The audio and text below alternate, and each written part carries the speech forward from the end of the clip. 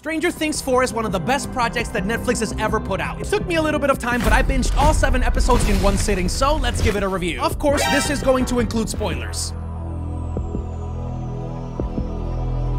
As we saw from the trailer, everything in Hawkins is going in straight disarray because of one big baddie called Vecna, a Freddy Krueger-esque style monster that is terrorizing the children of Hawkins. And if everything goes his way, the rest of the world. There is a ton for us to talk about and discover, so let me just start with my first thoughts on the series as a whole. I think outside of season 1, this is the best Stranger Things content that we have received. The tone, the pacing, the character development, it is all on point. Even though Hawkins is a small town, this show feels expansive and it encompasses a ton of different storylines all threaded into one. Although some of the characters did get sidelined at some points in the season, the villain is an absolute standout. We'll get into his story a little bit later, but the way that he is intertwined with Elle's story is really unique. And speaking of the story, that's exactly where we are going to use in order to shape this review. While there are a ton of little subplots that are overall important to the structure of the entire story, there are 3 overarching storylines. And we are starting with the most important one, Vecna's curse of Hawkins, Indiana. We learn at the same time that the characters do that in 1959, a man by the name of Victor Creel decided to move his family into Hawkins, Indiana. And in the matter of just a month, supernatural occurrences started happening along his household, culminating in the brutal unaliving of his entire family and a coma for his son, while Victor was framed for the murder and sent into an insane asylum. Nobody believed Victor, so the story was kept under wraps for over 30 years. So now we're taking a little bit of a time skip to 1986 to see that our squad is separated, but they're all going through the same damn thing, high school.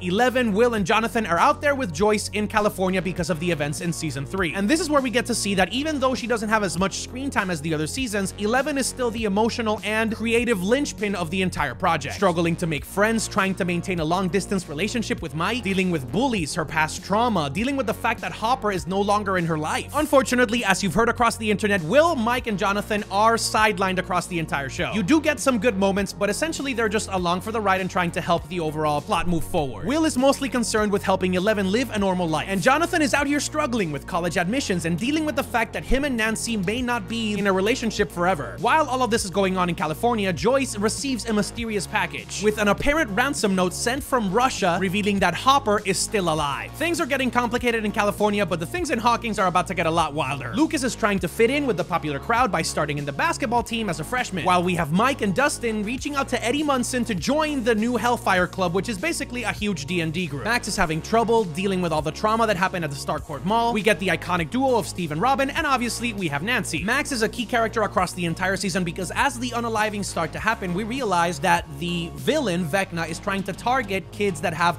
trauma, guilt, and a lot of issues with their past. Maxine has suffered a lot, and she is the main target now. So we are in a race against the clock because all of the other victims have fallen prey to Vecna after a specific time window. The first unaliving happens at the hands of Chrissy, one of the cheerleaders, who is dating the captain of the basketball team, and that's how we get the connection to Lucas. The way that Vecna attacks is basically giving you a lot of visions and psychological torment by showing you the worst aspects of your life and the things that you feel the most guilty for. And after a 24-hour period, you end up getting brutally unalived. Through some homages to franchises like The Nightmare on Elm Street, you end up levitating and then your bones snap in half and then you get your eyes gouged out. It's an absolutely David Cronenberg body horror extravaganza. Wild to see that this is actually being executed the way that it is, but then Vecna claims you in the Upside Down. After Eddie Munson, who is the leader of the Hellfire Club, is framed for the first unaliving, and as more unalivings start to happen, he is painted as the serial unaliver running amok on Hawkins. The biggest feat that this season had to accomplish was obviously keeping track of everybody's story and trying to keep it connected and feeling like we are trying to move forward to the end game of Stranger Things. Keep in mind, we are getting Stranger Things 4 right now, but Volume 2 for Season 4 is coming out in July of this year. That is where we are going to get the last 2 episodes for Stranger Things 4, and then we have the final season being Season 5. So in terms of an overarching narrative, we had a Herculean task that was executed, in my opinion, pretty perfectly. The music, the CGI, the special effects, everything was on point and it never felt rushed. Robin and Nancy are actually the ones that figure out the meat of the villain's story, because they're the ones that went to visit Victor Creel in a Silence of the Lambs style scene where they actually get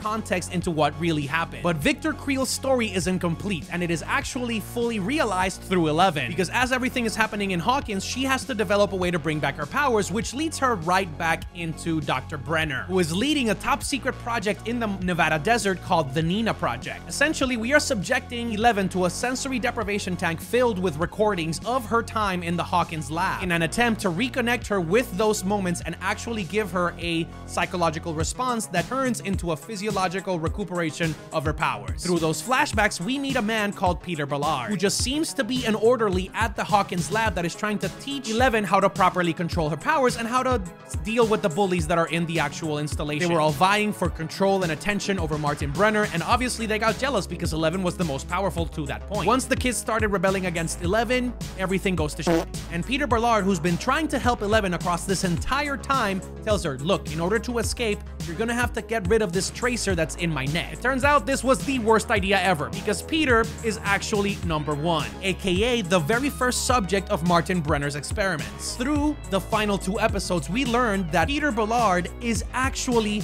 Henry Creel, aka Victor Creel's son, who ended up in a coma. He ended up in that state because he overused his powers, unaliving his entire family. He is beholden to this notion that humans are a pest of this world. So yeah, the reality is that 11 created the villain. All of the unalivings that we've seen in the flashbacks across the first 4 seasons at the Hawkins lab were done by Henry. And after a majestic final battle, we learned that the first portal ever made into the Upside Down was made by 11 when she sent him into the Upside Down. But Nancy is the only one that truly grasps the whole concept of the story. After she, Eddie, Steve, and Robin infiltrate the Upside Down, they realize that you can go to the unaliving sites within the Upside Down to find these spots for connection into the real world. And that is how Vecna is able to travel and seduce people from the real world, is through these portals. As you may have noticed, we haven't talked much about the story in Russia. That's because that, in my opinion, was the slowest and least enjoyable part of the whole season. It had a great emotional payoff as we see Hopper go through a lot of tense situations within the Russian prison, but essentially it's just Murray and Joyce leaving the kids to fend on their own in order to infiltrate the prison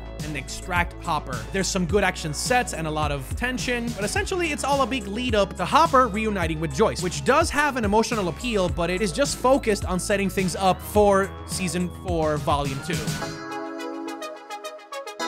As you can already tell, this was a super ambitious project that landed the beats when it needed to. My favorite characters, as you already know, are 11, Max, and Steve. Steve learning to trust himself and actually open himself back to the possibility of being with Nancy, sacrificing everything in order to help out Dustin and the rest of the squad. Maxine had the best moment in the entire show, with the best episode being number 4, Dear Billy. That could easily be the best episode in the entire franchise, because as she's fighting Vecna's curse, we end up realizing that music is the one true thing that is able to access different parts of the brain to bring you back into real life from Vecna's clutches. And in that moment where we all thought that Vecna was going to take Maxine, she had an amazing flashback session that showed us how much she truly cared about her friends and her new family that she found in Hawkins. The trauma, the guilt, all crescendoing up with an amazing 80s soundtrack. It just felt beautiful. And the way that she survives this whole ordeal, with Lucas being the one that says, I understand what you're going through, I see you, I love you, and I'm still here for you, it just tore at my heartstrings. 11's story was clearly backloaded into the season. By the end of the season, she does get her powers, and then she sets up an amazing final confrontation with Vecna, the villain that she helped create. On the technical side, there were some things that were truly outstanding to me. Being able to maintain the story moving forward with a consistent tone and obviously adding in a lot of homages to the 80s filmmaking is truly commendable. And it's not just me saying it, the entire internet is. Stranger Things Season 4 is actively being reviewed better than Season 3, and almost as good as Season 2, although nothing is probably gonna top Season 1. Of course, all of these reveals and action leave us with a ton of burning questions. Mainly, what is Vecna's endgame? His motivation to just end the society structure doesn't really feel fully fleshed out. There has to be something in Vecna's past that made him that way. We learned at the beginning of the show that Henry was thrusted into Hawkins because his father felt that it would give him a fresh start. So there had to have been some incidents with his son prior to them moving to Hawkins to say, yeah, we need to move the hell out of here. He also saw that Henry was pretty fond of spiders and thinking that they are the ones that are shunned by society, and so he found some comfort in them. It's important to note that in D&D, Vecna is the leader of the Spider Throne. So what connections could there be between him and the spiders? We'll see later on. Another cool thing that we learned is that Vecna gets more powerful the more people that he is able to consume. And yet, why is he going after children's traumatic events instead of adults who probably would have more? Is he trying to make an undead army? Is he trying to just take out specific people that have specific traits that he wants to exploit? All of these questions seem to to be answered by Volume 2, which is coming out in July 1st of this year. I hope that we finally get to see Hopper, Joyce, and Murray return, because we did get to see them fight Vecna's minions in the preview. But now all I have to say is that this is leading up to the finale that we've all been hoping for Stranger Things. I felt every emotion in the book while I was seeing this show. Excited, nostalgic, absolutely horrified, and also ecstatic for the future. I would love to see this show end in a bang that it deserves, and also give us some spin-offs into possible other stories within the Stranger Things universe. Maybe there's other people like 11 in other parts of the globe. Who knows? I'm gonna give this show a solid 9.8 out of 10 for this season. I did feel like at some points, especially with the Russia storyline, things started to get a little bit convoluted, but the pacing was well enough made in all of the other aspects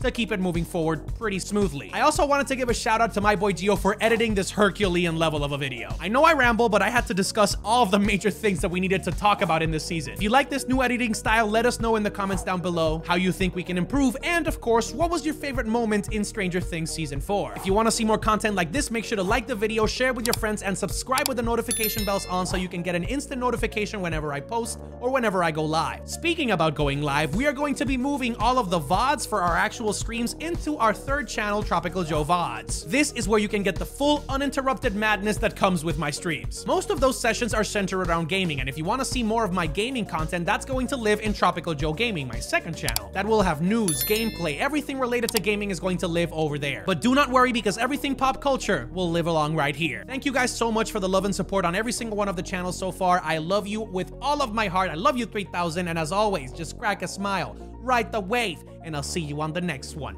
Blow!